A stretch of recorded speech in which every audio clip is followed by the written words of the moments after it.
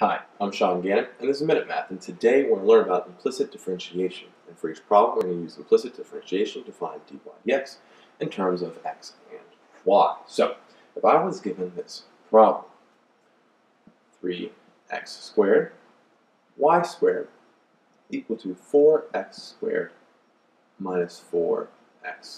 Okay, so what we want to do is we're going to derive the left and right hand side. Now, the left-hand side, we're going to use the product rule. So we have 3x squared. Derivative of that part, 3x squared, is 6x subtract 1 times y squared plus the front part, 3x squared times derivative of y squared, which is 2y subtract the exponent times dy dx. Now that's equal to the right-hand side. 2 times 4 is 8, so we have 8x minus. Now I have to use the product rule again, okay? And this time I'm going to do it the same way without really pulling out the 4 there. Shoot 4x together as one unit. Derivative of 4x is 4. We have y left over plus, all right, now that's subtraction, so both there, plus, well, we have 4x times the derivative of y, which is just dy dx. Okay. So now we want to get dy dx's all to one side. That's our ultimate goal. The rest is just algebra here. So to do that, well, first let's go distribute this minus sign across to all parts here, and then we're going to basically subtract.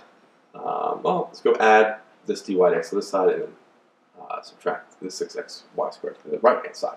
So I'm going to leave this the same, 6xy squared here plus 3x squared. Well, it's multiplied 2 times a 3. Get that out of the way here. 2 times a 3 being a 6. And then y times dy dx equals, let's just leave that here, 8x minus, well, minus 4y minus 4x dy dx. So like I said, let's go add 4x dy dx to the right hand side, and let's subtract the 6xy squared to the right from the left-hand side to the right-hand side. So we have 6x squared y dy dx plus 4x dy dx equals, now we have here, 8x minus 4y minus 6xy squared. Now I see I have dy dx on my left, everything else on the right. I'm going to pull out a dy dx. So I have dy dx here times, will left be is 6x squared y plus 4x, and that's going to be equal to this part here, 8x minus 4y minus 6xy squared. Now I'm going to divide by 6x squared y plus 4x to both sides, leaving me dy dx by itself. So I'm going to write that kind of over here. I'm going to fit it all in. Dy dx is equal to, this being my numerator, 8x minus 4y minus 6xy squared, okay, all over my denominator, which is what I was dividing by, 6x squared y plus 4x. And there we have our final answer. Now, you might be able to simplify a little bit more, but it's fine as it is. So let's recap. We're going to 3x squared y squared equals 4x squared minus 4xy.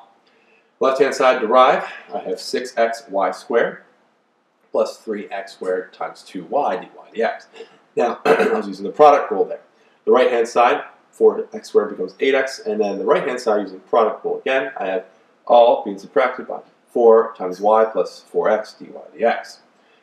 Distributed the minus sign across, okay, and kind of simplify the left-hand side, my next step. Then I got my dy dx's, everything that's attached to the left. All the other ones that didn't have a dy dx attached to the right. From there, I pulled out dy dx.